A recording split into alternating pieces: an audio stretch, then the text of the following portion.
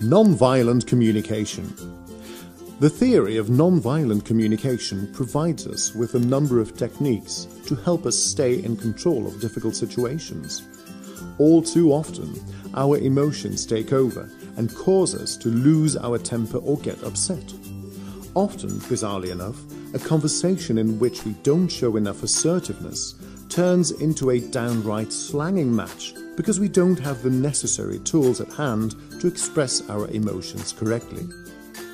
We could distinguish between two forms of communication, the jackal and the giraffe. The giraffe is open, respectful, assertive, and not judgmental. The jackal interprets, accuses, judges, reproaches, and manipulates. If we want to create a rapport when communicating, we better leave the jackal in a cage and release our inner giraffe. Let's have a closer look at a technique to do exactly that. The method of nonviolent communication comprises 4 consecutive steps.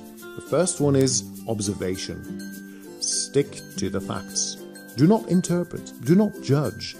All you do is observe and put in words what you're observing.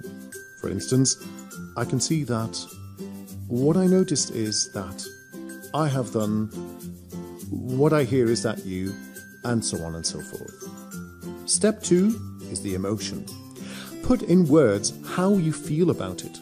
In fact, there are only 4 basic emotions: anger, sadness, fear, and joy. All others can be seen as derived from those 4.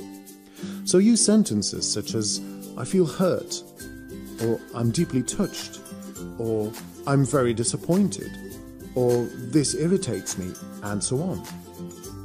Step 3 is about the need. Express what you find important, what you need, which values you adhere to, what you would appreciate to see respected. Phrases such as, I've always found it important to, or I would like, or what counts for me is that, are going to do that for you. Step 4 is your request. Point out unambiguously what you expect from the other person.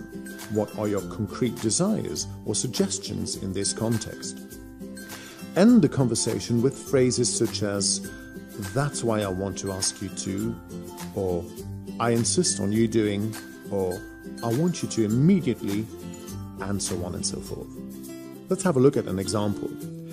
A colleague has asked for a few days' leave without discussing this with you beforehand.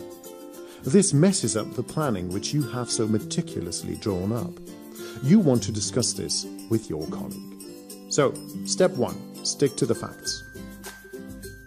I've noticed that you've applied to our manager for leave without seeing me first. Step 2, express how you feel about that. That irritates me because it makes me lose the overview as far as planning goes. Step 3, tell him what you need. I need this overview to plan holidays correctly for everyone. And step 4, tell him what you want him to do.